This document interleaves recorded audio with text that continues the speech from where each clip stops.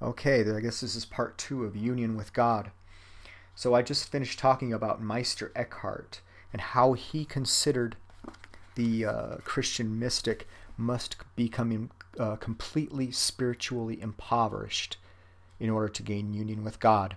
Because that spiritual impoverishment, that emptying of oneself, is the only thing that will allow God to completely indwell the believer, to completely fill the spiritual cup of the believer.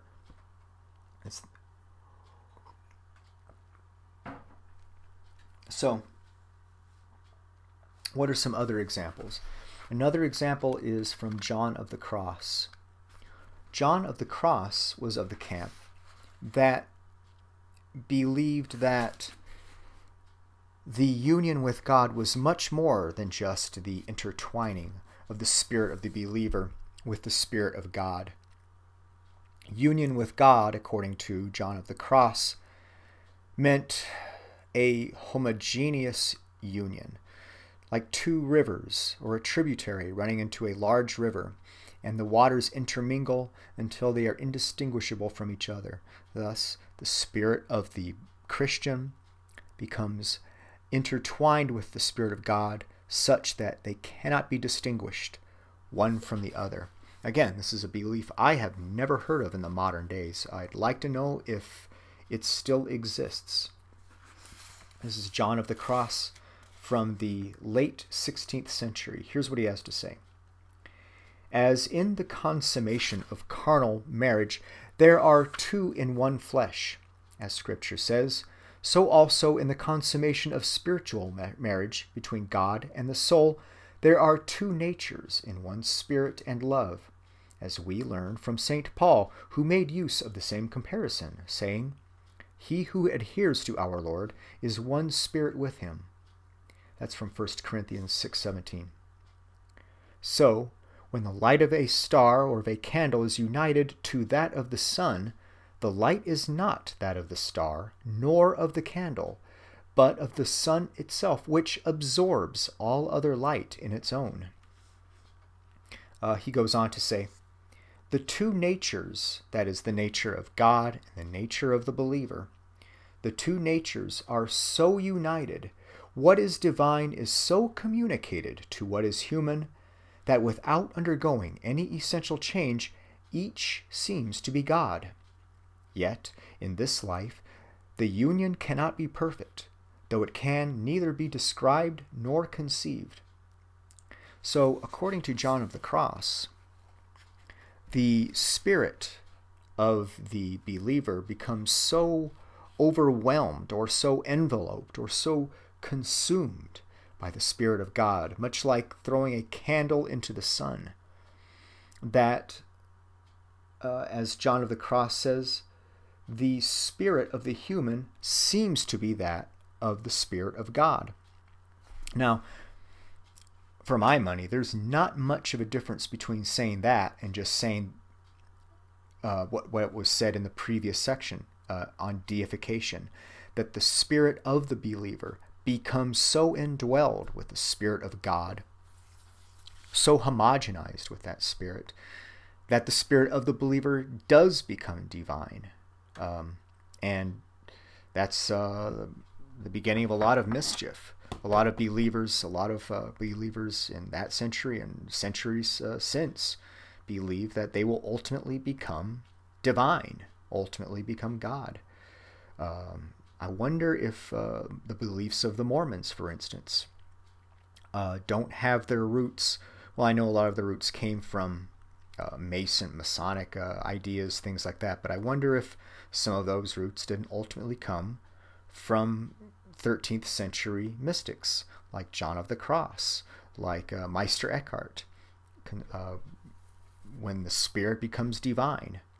Maybe, I don't know. It's just an interesting question. Well, not everybody thought that. A lot of these beliefs, like I said, did become condemned as heresy in later years. So people that did not go that far were, for instance, Bernard of Clairvaux, who said that the Spirit of God and the spirit of of the believer, while intertwined, still maintain their ontological distinction. Here's a bit what he has to say. This is Bernard of Clairvaux, early 12th century. I would say that man is blessed and holy to whom it is given to experience something of this sort, so rare in life, even if it but be once and for the space of a moment. To lose yourself as if you no longer existed, to cease completely to experience yourself, to reduce yourself to nothing is not a human sentiment, but a divine experience. If any mortal, suddenly rapt, as has been said, and for a moment is admitted to this, immediately the world of sin envies him, the evil of the day disturbs him, the mortal body weighs him down, the needs of the flesh bother him, the weakness of corruption offers no support, and sometimes with greater violence than these, brotherly love calls him back. Alas, he has to come back to himself, to descend again into his being, and wretchedly cry out, Lord, I suffer violence, adding, Unhappy man that I am, who will free me from this body doomed to death? So the question I have when reading something like this, where the believer, the Christian mystic, cries out to God to take the believer out of a life of suffering, are these people actually in pain? Are they suffering some physical torment? And they're longing to empty themselves, to gain union with God. It's possible. I'm not sure. I mean, this is in the day before modern medicine. They didn't have much hope of painkillers like we have. So is this a cry for help, for God to swallow them? Is union with God a way of alleviating the pain, emptying yourself of all physical torments like physical suffering, so that the indwelling of God can fully envelope, fully overwhelm the spirit of the believer? Maybe so. Well, there's one other I'd like to read if I can get time, and that's a Dutch mystic, John Ruysbroek, from his little Book of Enlightenment. Apparently, this was a very, very popular book, translated into many different languages. But he preached that while many of the mystics, such as Meister Eckhart, preached an indistinct union with God, he tried to preach something of a compromise. Can we be fully united with God and yet remain distinct from Him? And I'm not sure if I'm going to have time to read this all, but he says things like, these enlightened people are lifted up with free mind above reason to a bare vision devoid of images. There lives the eternal invitation of God's unity, and with imageless, naked understanding they go beyond all works and all practices and all things to the summit of their spirit. So this is what union with God means. But soon after, John backpedals. Nevertheless, the creature does not become God, for the union occurs by means of grace and love returned to God. And for this reason, the creature experiences distinction and alterity between itself and God in its inward vision. So he's saying, despite this union with God, the spirit of the believer does not become God.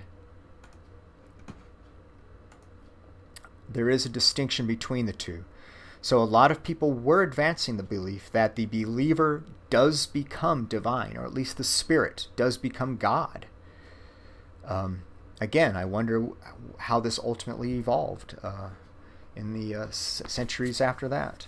Well, maybe you Mormons might want to chime in on that. If anybody's watching, let me know. I guess that's it. Take care.